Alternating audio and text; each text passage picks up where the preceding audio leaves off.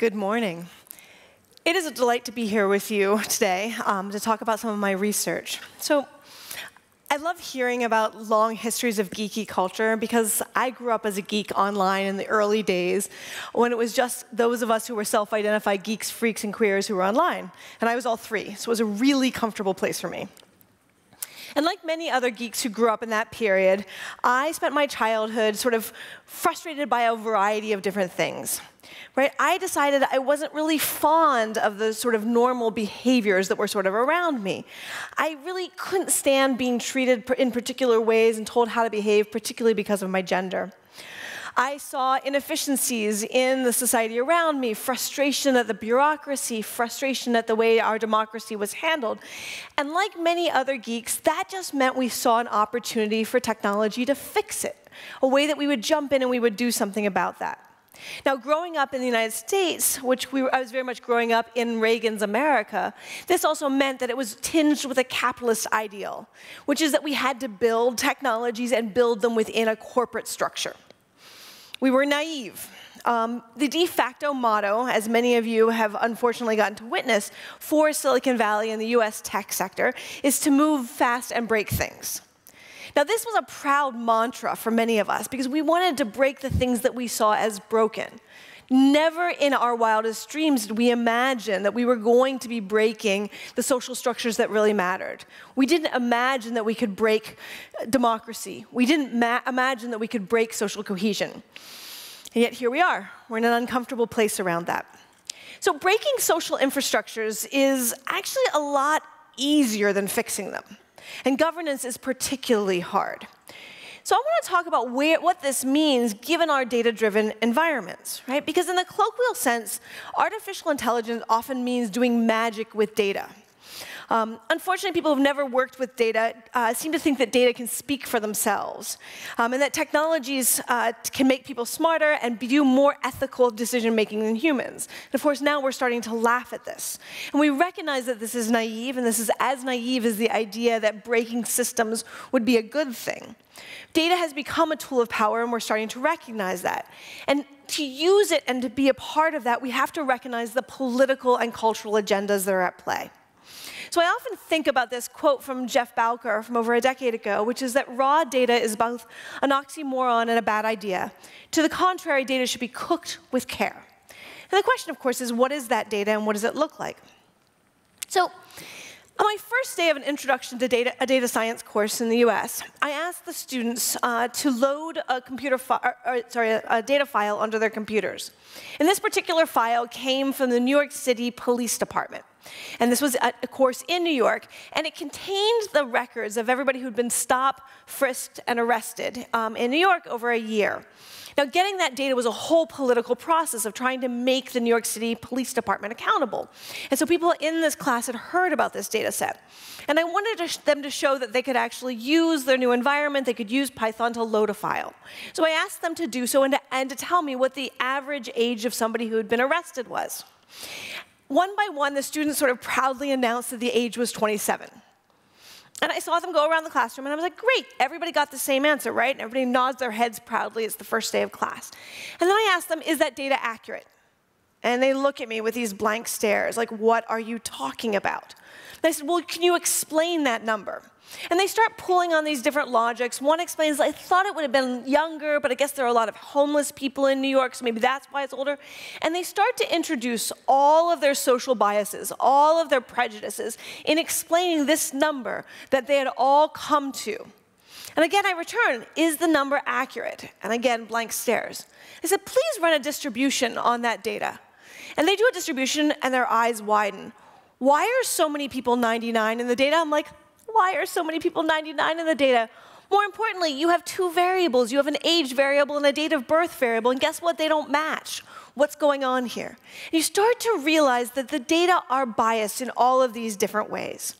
Now, most data are noisy, filled with error, but too few people actually take a moment to stop and really think about the data.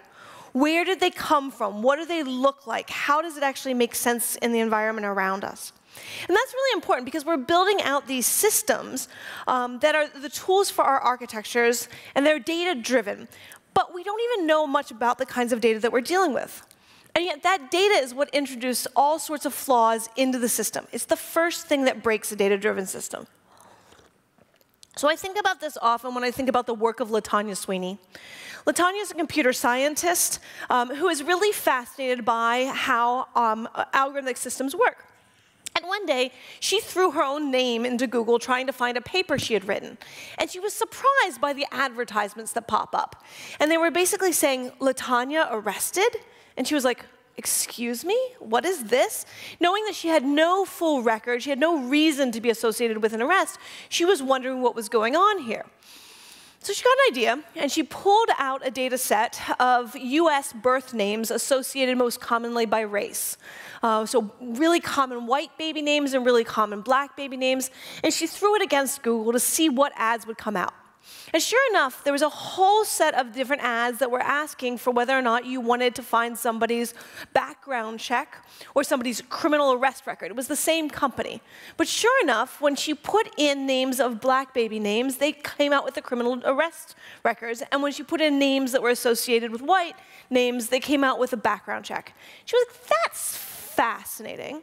Now, LaTanya actually knows a lot about how the Google system is architected, so she went sort of further and kept toying with the system, and what she realized was that it wasn't that you were buying baby names on whether that baby name is associated with a black name or a white name. It was that this company that was selling background checks had 6 different kinds of ads, and they threw all those ads at all names in the system, and then depending on what people clicked on, that would train the system about future names that should pop back out with which particular kind of ad. So in other words, what happened was that the company purchased across baby names, the public starts searching for baby names and is more likely to click on the criminal justice products when they're searching for black names than we're searching for white names.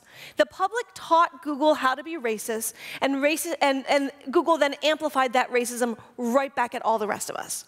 And that's a pretty interesting moment, because what you see is the intersection between the data that is about baby names and the data that is produced by the interactions with the public. Now, Google didn't design their system to be biased, but some systems are ludicrously biased for all sorts of long-standing reasons. So I'm living in the United States. I'm going to give you some US contextual examples. And our judicial system is an atrocity. It's rooted in our long-standing history of slavery, and it has a huge and deeply wedded history of racism built into it, right? In the United States, we incarcerate more people than anywhere else in the world. So what happened is that when slavery morphed into Jim Crow laws, it then morphed again into our incarceration process, and we actually do a lot of things to incarcerate people for long periods of time, with a majority of them being black and brown people. So well-meaning people, mostly academics, want to really address the problem of mass incarceration in the United States. Many of these people who are incarcerated are there for low-risk criminal activities, mostly in the forms of the drug war that we've persecuted in the United States. And so the idea was that why don't we start looking at the data and figure out who's going to be low risk and do work to help get those people out. The difficulty there is that they're basing those models on the population that there is data for. And who do we have data for? People who have been arrested, people who have been incarcerated, people who have left the carceral system. And so what you end up with is the data itself is so biased and the logics are so biased that we build those biased systems even as we're trying to de-bias them. And more importantly, because we then reintroduce them into judicial decision making, which is that the data models are not the ones that are actually making the decision, you give it back to a judge, you're then layering on another form of bias in the United States, which has to do with our judicial processes. And so we end up with a situation where even though whites are far more likely to consume and sell drugs in the United States, blacks are extraordinarily more likely to be arrested and prosecuted, and those things cycle through even in an attempt to unbias the data. So one of the things that we often talk about, just like with the judge, is the idea that if we introduce a human into the loop, we can find a way to de-bias a lot of these different systems. If we introduce a human decision maker in there, we don't have to worry as much about where the bias is in the data. right? And this has often been the logic of the risk assessment scores, which is that produce the number, just give them to the judge, but let the judge make a decision. Well, here's the funny thing about a judge making that decision. Even a well-meaning judge is not likely to override the information given by a risk assessment score. And the reason is very simple. If they override it and let somebody out, and then that person ends up engaging in a criminal activity, they're going to get blamed. Right? And that nervousness, especially since in the United States a huge number of judges are actually elected, that nervousness means people are actually guided and shift towards whatever the data recommends that they do. But humans in the loop can also create all sorts of other interesting challenge. My colleague, Madeline Ellis, was researching the history of the autopilot in aviation, and she came across some very interesting debates about whether or not autopilot should be allowed. Now, this is the 70s, and one of the things that had really become clear in the 1970s was that planes flown by autopilot are actually much safer than planes flown by humans. And so this was a really good explanation for why autopilot should be introduced as a really powerful thing. But of course, people were still nervous. What does it mean to not have a human in the cockpit? And slowly through the different kinds of negotiation, the idea was that you got rid of the navigator but left a pilot and co-pilot in the plane. But the thing is this was, again, understood as human in the loop, that human could jump in when the system failed and could find a way to make certain it worked. Well, here's the thing. Most humans now in 2019 who are sitting in that cockpit haven't actually flown a plane in a very long time, right? They sit there and babysit a machine. And in babysitting that machine, they are supposed to jump in when the machine fails and everything is a mess. This is literally the worst time for a human to take over, right? And guess what? Humans are terrible at it. But the sad thing about this is that most of those planes crash. And so we hear it and say, well, it was just human failure. And you're like, no, the machine went wrong a long time ago. What Madeline argues is that what we've done to the humans in those cockpits is that we've de-skilled them on the job. We've made it so that they are actually there with limited ability to take over, and we've turned them into what she calls the liability sponge. They soak up the liability for a corporation, and they take responsibility because they're the last person or last thing to touch the system. She argues that this is a way of building a moral crumple zone, right? If you think of a crumple zone as that part of a car that receives impact, right? This is what happens with morality in these socio-technical systems. The humans in the loop are the ones that absorb the moral crumple zone. Now, when Boeing hit the news, we were sort of fascinated by what this would mean, because for those who haven't followed the Boeing nightmare, the reality is that this automated system was failing, and humans were supposed to jump in and take over. But the system actually rejected the human's ability to take over, right? And humans fought with the system. And of course, at first, one of the most notable things was that the first crash was just blamed as like, it's still pilot error. Pilots are, they just don't know what they're doing. This has nothing to do with the machine. And it wasn't until the second crash were people even willing to talk about the fact that it was probably a machine. And sure enough, it is the autonomous system that is the problem at play, and there's a lot of challenges about fixing it. And so one of the things I keep returning to and thinking about this is organizational sociology. So organizational sociology teaches us a lot about how accidents can occur and how they can get normalized. And that one of the things you see about normalization of accidents is that it occurs not because of bad people or because of greedy people, but because of systems. And in particular, I keep thinking about the work, about Diane Vaughan's work on the Challenger launch decision. And part of it is my age. Like many other kids growing up in the US, I still remember the day in which I saw that image. And that image is the Challenger space shuttle blowing up. And what happened and unfolded following days was people saying, well, how did it happen? It was too cold in Florida at the time. There were these O-rings. And this presidential report came in to try to analyze the problem. And it reported back both this technical failure about the O-rings, but also a systems failure in the form of greedy people at NASA doing the wrong thing, trying to move too fast. All of these things, and they were breaking the system. But Diane Vaughan went back into this and said, I'm going to look at this a little bit differently. And she did some really deep ethnographic work. Her original project was to understand greed and deviance. But what she started to realize is that NASA, as a government agency, had built out so many processes to try to check for any possible vulnerability that they actually normalized deviance. Now, what does this mean? This means that the O-rings had actually failed in every flight since 1981. So for 5 years, the O-rings had failed.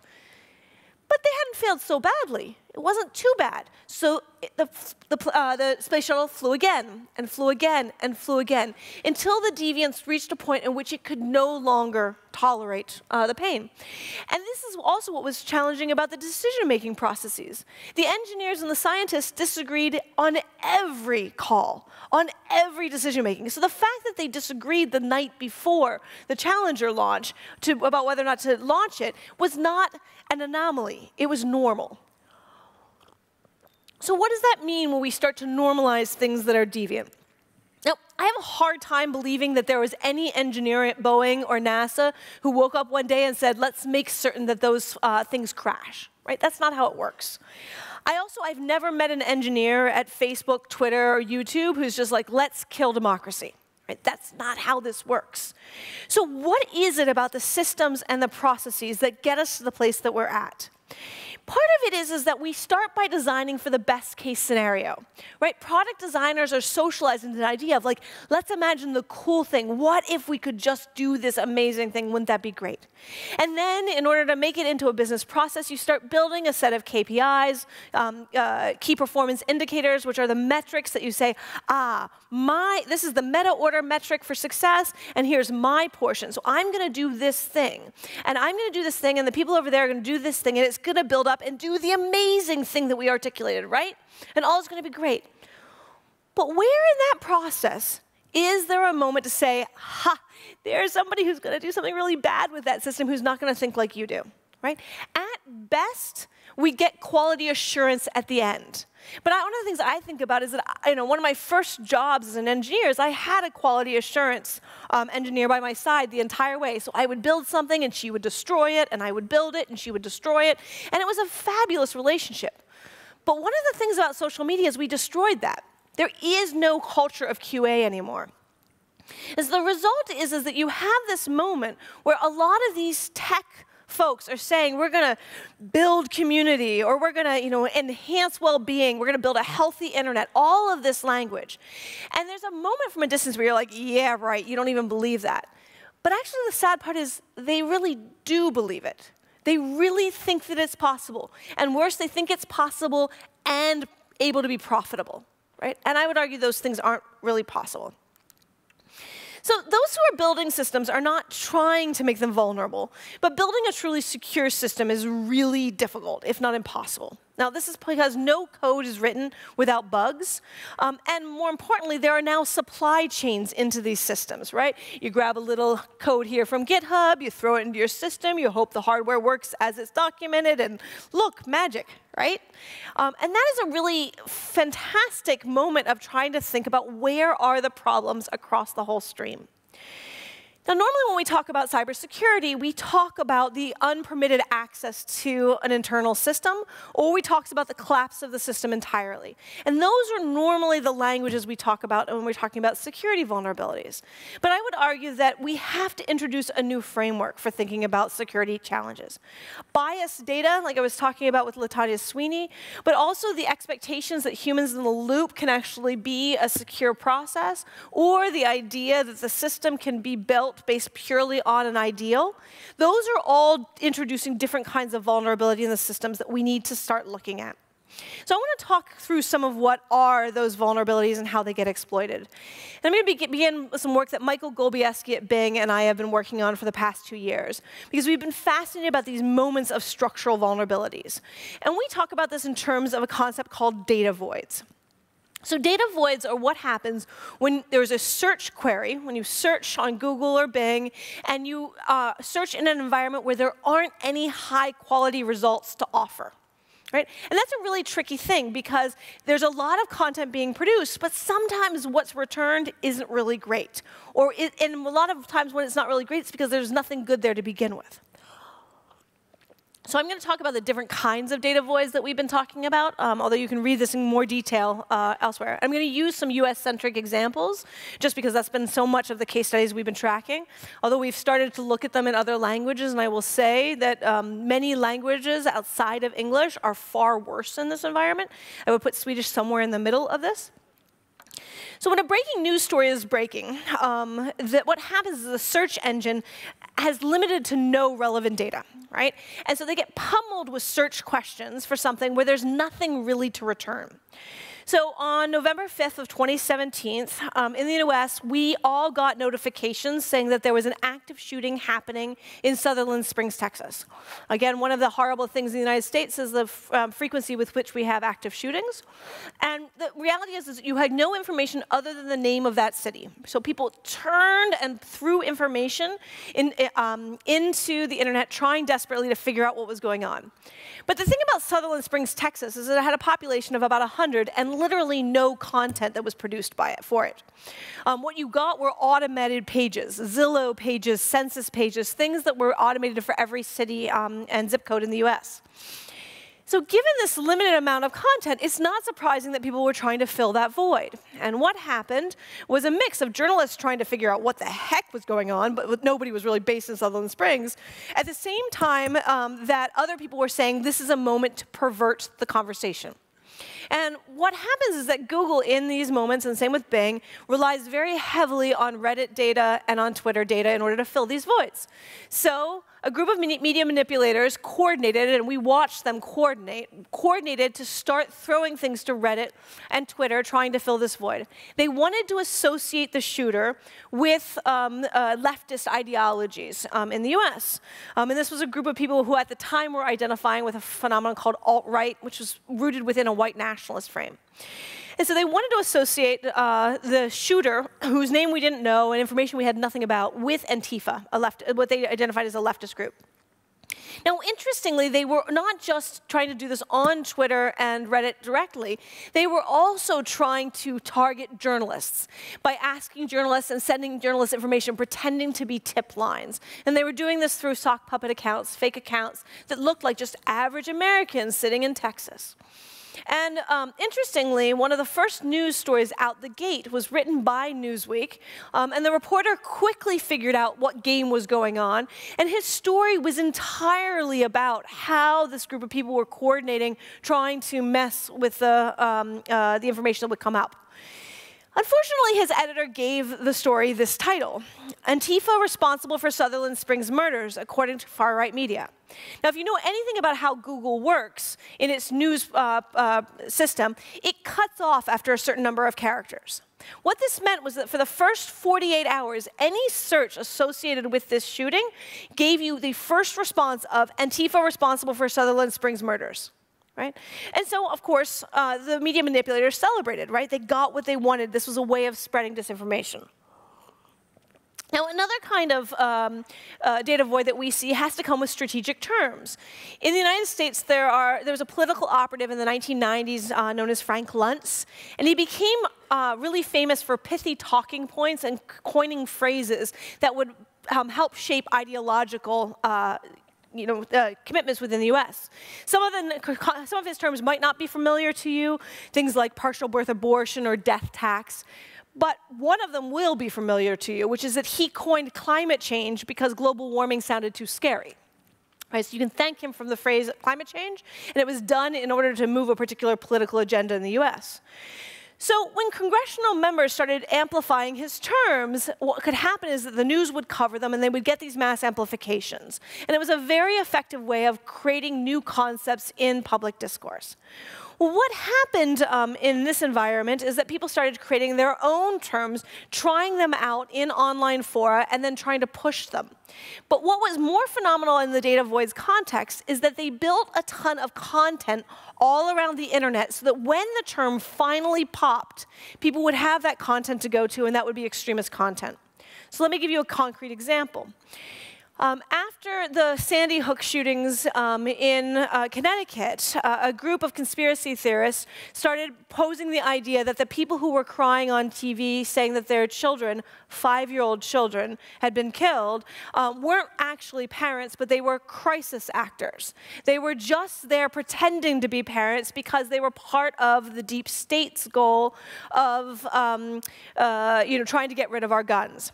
And this didn't actually go very far after Sandy Hook. But unfortunately, it kept coming with each and every shooting. And after the Parkland shootings in Florida, which was a high school shooting, what we saw was that this term got pummeled at journalists, at the different teenagers who were speaking up on Twitter. So much so that live on CNN, Anderson Cooper asks David Hogg, one of the survivors at Parkland, if he is a crisis actor. And what we saw was a flood of searches. Right, people suddenly paying attention to this term. But what they got in terms of content was really horrible. What they got was conspiratorial content on YouTube, on Google, on Bing, everywhere. Content that had been staged for years in the hopes that someday people would be interested in this term. This kind of dynamic is happening with each and every terrible situation. So much so that for any journalist in the room, if a new term is given to you, stop, right? Take a pause and search it before you ever play with that, because we're seeing that kind of effort happen over and over again. We're also seeing it be a moment to edit into Wikipedia as a way of addressing this. So if you edit into Wikipedia, you can actually see the terms and see the search engine optimization. All right. The third type of data void comes from what happened when there were once common terms that are no longer regularly used in everyday language. So I'm going to consider a term in the United States such as Negro, and this actually plays out differently depending on different languages. Obviously in Spanish, this looks very different. But this word in English, when you search on Bing or Google, you get the idea that it has this history that starts recognizing this term as both a positive and negative depending on who's using it and how it's being used. But unfortunately, YouTube, which has far less data to work with, does not have this as their result. Instead, what happens is that this term sort of introduces you to these videos that are historical in nature that look like they should be fine, only they're not fine. What happens when you dive into one of those videos is that you get all of these negative terms, all of these comments that are deeply disturbing, and usually invitations to different kinds of environments. The other thing that happens is that there are well-known political shops that work to really pervert these. So in the United States, there's an organization called PragerU, which is a conservative outlet that is determined to undo the leftist agenda of universities. And what it does is take on terms that are no longer regularly produced in terms of content and make certain to capture those and then to challenge them. So if you're a high school student and you've just been introduced to a notion like what is social justice or what is intersectionality, you're trying to figure this out, you throw it into YouTube, and YouTube is the primary search engine for under 25s, what you'll get is these videos that are actually designed to push you towards a very specific agenda that suggests that these concepts are not part of a broader social set of issues of the contemporary day, but they're something that is meant to oppress you in different ways. Now, another kind of data void has to come with fragmented concepts, because here's the funny thing about search engines. Depending on what you search for, you will get different sets of results, especially during moments where we have tensions between different words at play. And the reason why this is important is that if you are searching for something with one political valence, you may want certain kinds of results than if you're searching for it with another political valence. So what ends up happening in these environments is that depending on what you search, you end up with fragmented universes. And the example that I put up here was during the conversation around Vatican sexual abuse. The news stories in the US that were covering Vatican pedophiles versus Vatican sexual abuse were literally on opposite political spectra. And so depending on which terms you search for, you ended up with fundamentally different results, especially on YouTube, where there's a lot of videos that had different ideological bends to them. So what I struggle with as we start to deal with this is also the way in which the fifth kind comes up, which is the problematic search queries. So this is what happens when people start to search for something where people aren't producing good or high-quality content with. So one of the most common and famous ones that we often talk about is, did the Holocaust exist? the Holocaust happen? And the first question is, why is someone searching for this, right? What has gotten them to a point where this is a reasonable search query? And the reason, of course, is that they're hearing it in different environments. It's staged for them. So much so that we're seeing things like this at protests. We're seeing things like this I actually captured one from last week on the New York City subways. But most importantly, in the US, we hear it on talk radio. If you don't believe me, Google, and then a phrase. And that phrase lends you to a particular place. And those are usually phrased with very problematic queries, right? Who is going to produce content to counter Jews control America that has the right optimized search engine information to really counter that kind of thing? And that's where we see these moments coming back up. And most of this really does have a huge anti-Semitic component to it. So we're seeing the anti-Semitic logics, both in Europe and the US, come back in a particular way. Let's see here. So I want to give you a concept, a frame for thinking about this, because this can get really dark, and we've seen a lot of really dark stuff in this process. I want to give you a concept called agnotology. And I love this word, because it is the study of ignorance. And it's particularly interested in the idea that ignorance is not a matter of not yet knowing. It's a matter of something that is actively seeded so that you will want to undo the kinds of information you once had. And we keep coming back to this idea that if we have more data, we can have more knowledge. But actually what we're seeing is the ways in which data are used to pervert our broader understanding. Right? The idea that instead of data giving us a sense of cumulative knowledge, that there is a moment where, because we have so much information, we can seed doubt and we can undermine confidence in the information that we have. Right? And this, of course, combines with the notion of epistemology. Epistemology being the idea of how we know what we know. The idea that we should be able to produce knowledge in a sensible way, but that production of knowledge is, of course, a process, and it is actually different depending on which environment you're in. And this is where I'm going to give you a quote after that Cory Doctorow put up, because I think it's a beautiful moment about where he, as a Canadian, was trying to make sense of what was going on in the US around how people were talking past one another. And this was at a time when the political establishment was talking about alternative facts. So he says, "We're not disagreeing about facts, we're disagreeing about epistemology. The establishment version of epistemology is, we use evidence to arrive at the truth, vetted by independent verification. But trust us when we tell you that it's all been independently verified by people who are properly skeptical, and not the bosom buddies of the people they were supposed to be fact-checking. The alternative facts epistemological method goes like this. The so-called independent experts who were supposed to be verifying the so-called evidence-based truth were actually in bed with the people they were supposed to be fact-checking. In the end, it's all a matter of faith then. Either you have faith in their experts being truthful, or you have the faith that we are. Ask your gut, what feels more truthful?" This is a way of undoing knowledge, a way of challenging things based on saying this is about experience, not about anything that you might be able to build up as evidence.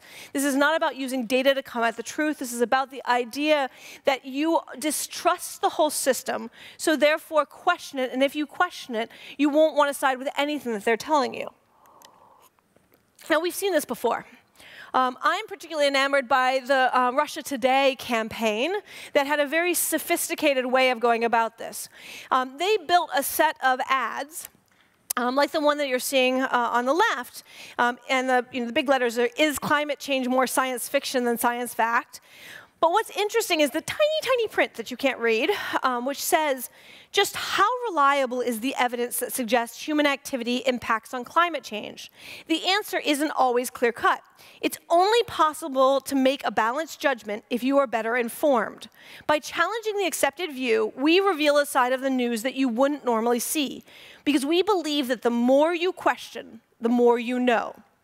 This sounds like really good media literacy, only it's not. It's staged to make certain that you go and self-investigate something, that you come up with and you create a false equivalency between two different ideas around climate science, so that you start to doubt the data that is produced on climate change. And more importantly, you start to recognize RT as the organization that will give you both sides. Now, this campaign was plastered all over London. And what happened when it was plastered all over London is people were outraged, right? They recognized what kinds of games this was playing.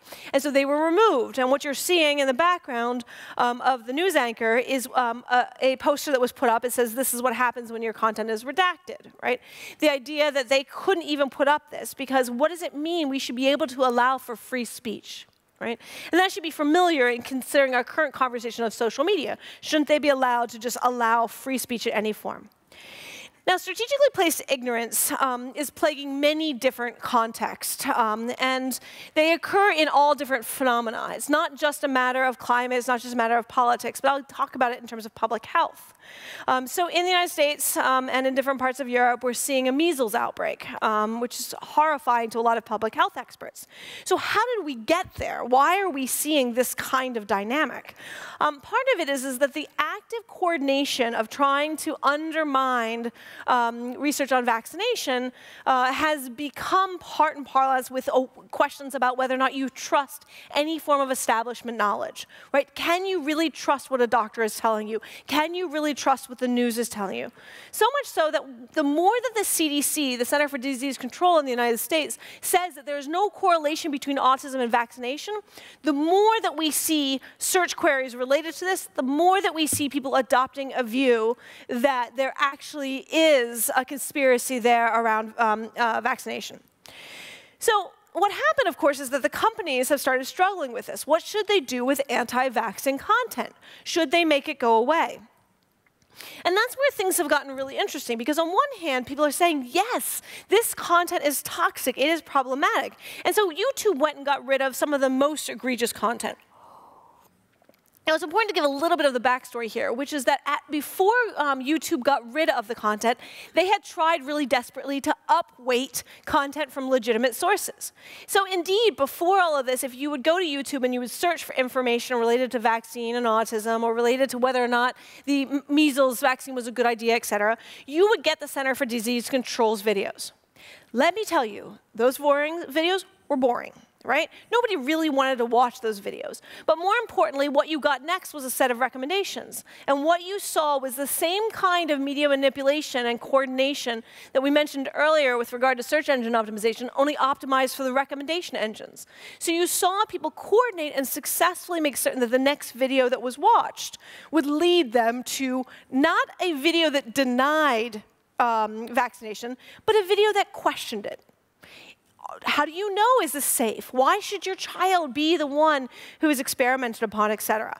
And that became a huge challenge, because how do you start getting rid of videos by parents that are asking questions? They're not actually staging and saying, don't get vaccinated. They're saying, go investigate more. And that's where you started to see this sort of movement of how to start shifting the conversation. And it becomes really difficult. And I think about this often when I go back to early days of AOL, where AOL had originally blocked any reference to anorexia and bulimia, right? Disordered eating practices that were starting to become communities in culture. So what happened was that most people online started talking about their best friend Anna and their best friend Mia. And we saw the rise of what is now pro-Anna and pro-Mia culture, because the name Anna is too common to block. And so this is what we're seeing already happening with the anti-vaccine conversation. We're seeing an evolution of it where it's, rather than seeing the really explicit content, we're seeing it morph into these environments where it's just there. It's just shaping the conversation just by asking questions. And that's where I often struggle with a lot of the conversations about how to deal with fake news or other various conversations about inaccurate information. Because these all seem reasonable, right? Consider the source, read beyond it, check the date, is it a joke, check the author. So what are the supporting sources, check your biases, ask the experts. This sounds great. Except it all assumes that you start from a place where you trust different kinds of information sources, where you have networks that will actually give you the information you want.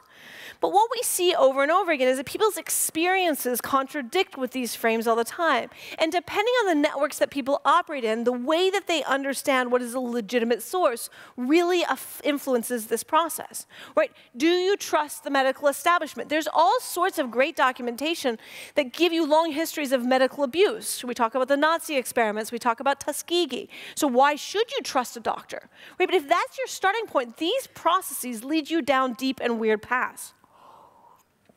the easiest place to actually do this is to actually think about it within a religious context, right? You asked this question about media literacy. How would you spot fake news? Can you imagine walking into a room of Christian individuals and asking them whether or not Jesus exists? Right? If you want to fact check Jesus, we're in a deep, deep problem, right? Because that is not the way to work through a conversation about religion. That is not how we even have it. In fact, that even concept is offensive. But what does it mean to deal with belief? How do we conceptualize and understand belief in this environment?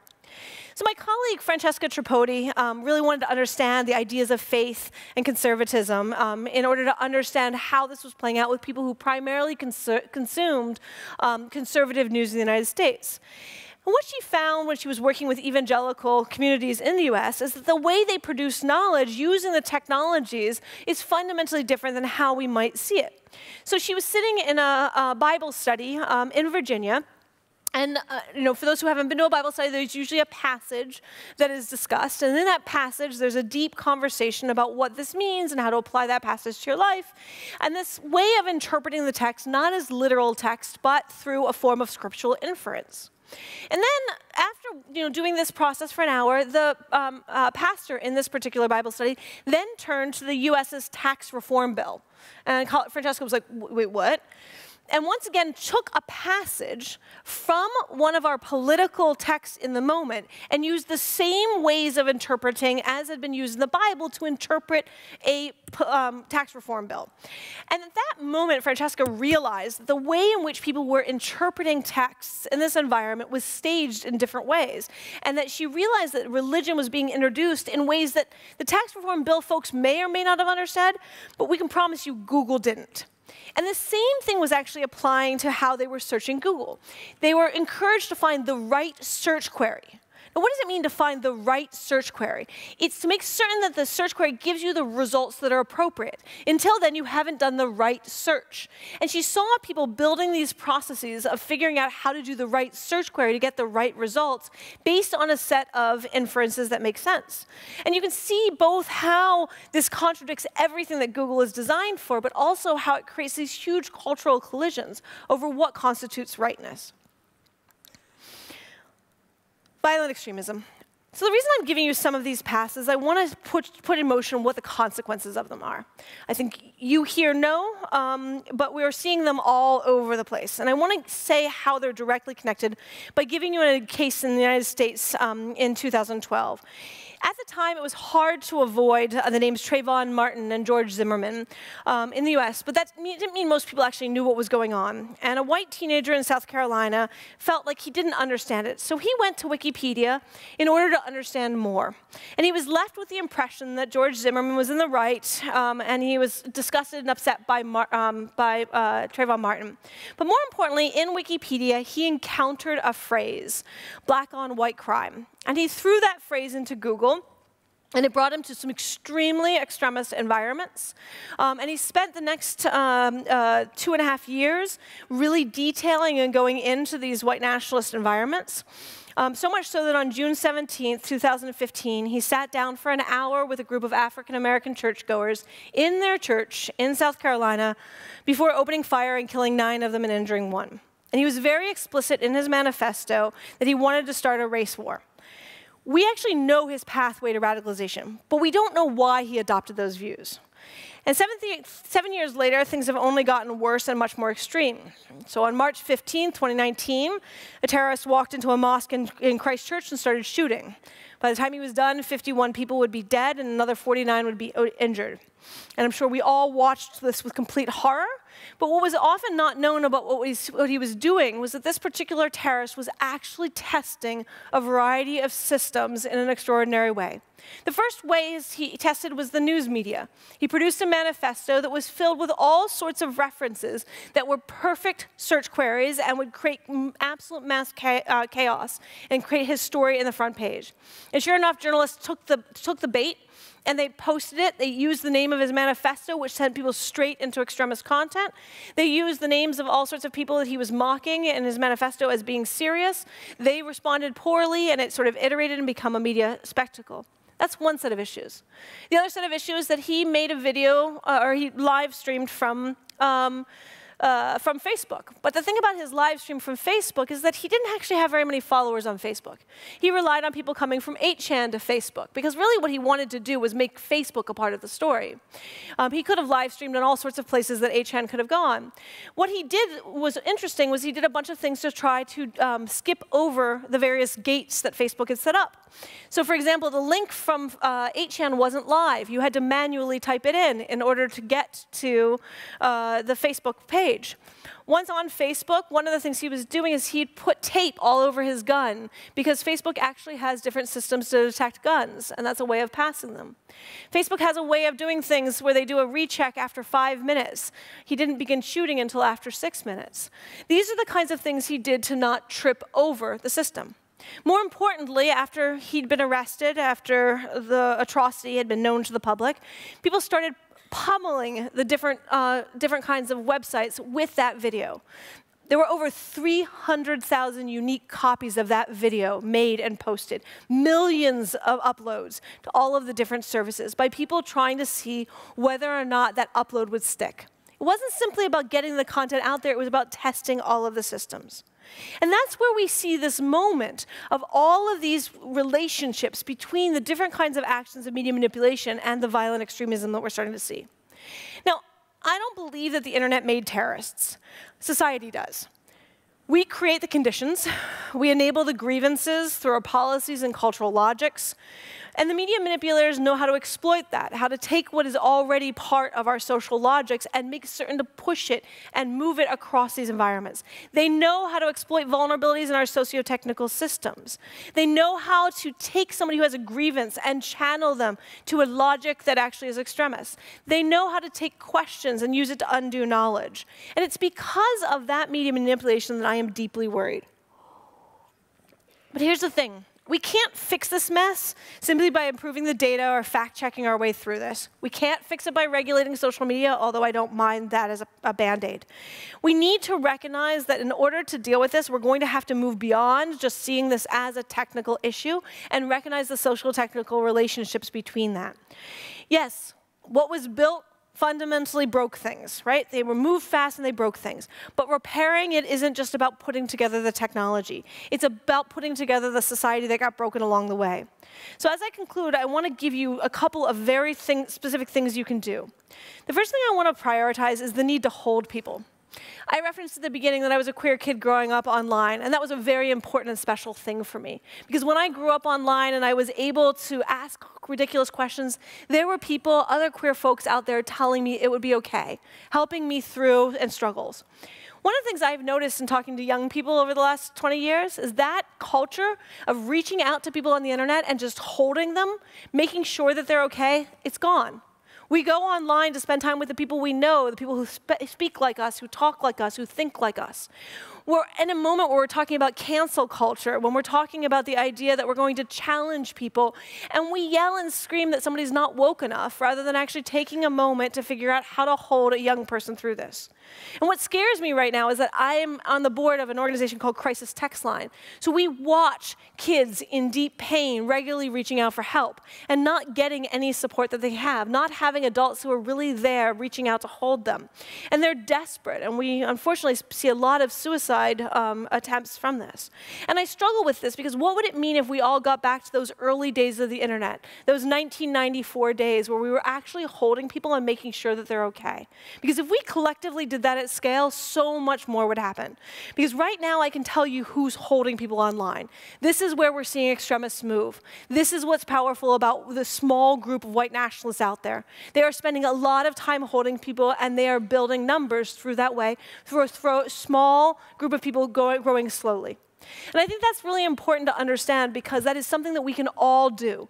Turn to YouTube, find people who are struggling, and be there for them.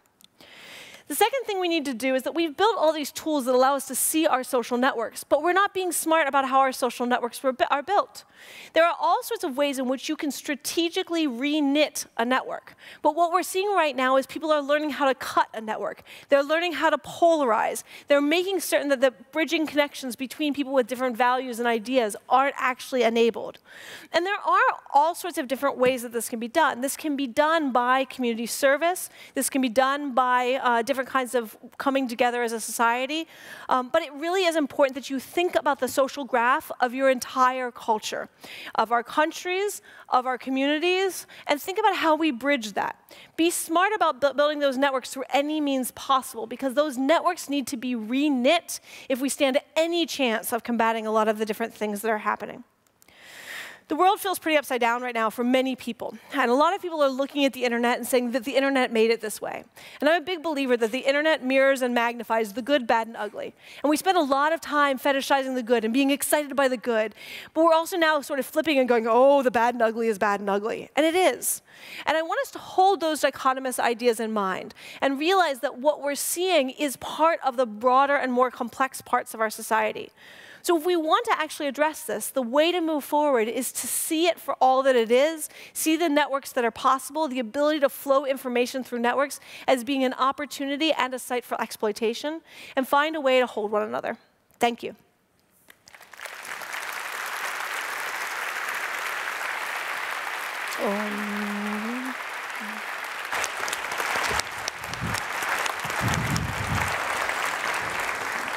Thank you so much, Danah. What a great talk. We will not have a longer time for discussion right now, but we will take the opportunity to ask you one question. So, since you have been dubbed the High Priestess of Internet Friendship by Financial Times, and I think of hearing when you're saying holding people online, what a lovely term, by the way. It's like a virtual hug. What does this mean to you, to be the High Priestess of Internet Friendship? And yeah, how does it feel to have that title? It feels like somebody had a good marketing time. I mean, part of it was that I've always been interested in the networks that we exist in. And I came to the early days of social media trying to understand the networks and the graphs. In fact, one of the first projects I did was looking at Usenet. For those who don't remember, this is like bulletin boards of like old days. But part of what I was trying to understand is how did information flow across it, and what were the networks? I realized really early on that the internet was made of networks. Networks of people, networks of ideas. And this is before we understand how to operationalize this in search engines, or before we talked about Friendster and Facebook and all of these things. And so when I was labeled, this was the height of Friendster, actually. So it was really the height of the networks. And in some ways, I took it in a positive sense, which is that, yes, you call it friendship, I call it networks. Let's make certain we understand it. And I think there was a moment that was sort of mocked during the Friendster days and again during the Facebook days where it's like, why is everybody just virtual friends? And I was like, actually, that's kind of what society is. Society is about all of us saying, I see you. I acknowledge you. Yeah, you might not be the person that I'm going to tell my deepest and darkest secrets to. I know. But the point is that we can build that relationship. And it's that exchange that builds that relationship. And how do we actually recognize and see one another on a regular basis? And that, to me, is the beginning of the idea of holding people.